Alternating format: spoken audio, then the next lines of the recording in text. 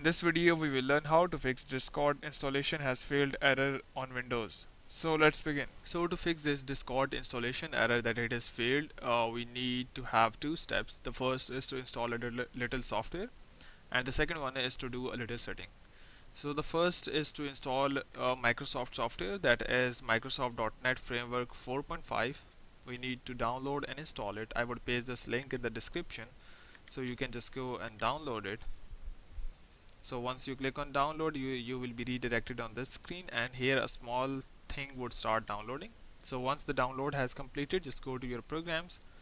So here if I go to downloads, and here you can see I have the .NET framework setup. So just go and open it, allow it, and this would start the process of installation of .NET framework 4.5 as our first step.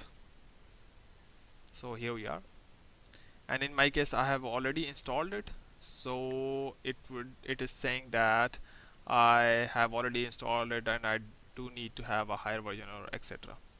In your case, if you are getting the error, first install this framework. So now if you have installed it, the second step is, if you are getting this same page, don't worry, it means that you have successfully had the first step earlier.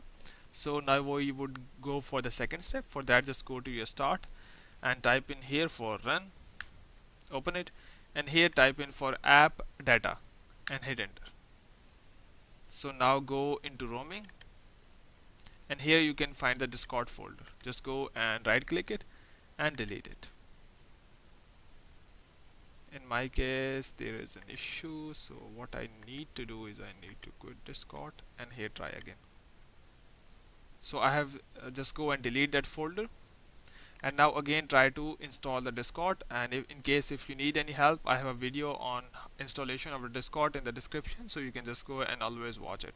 So hope it has helped you, but before you go, please like, subscribe and share. Thank you.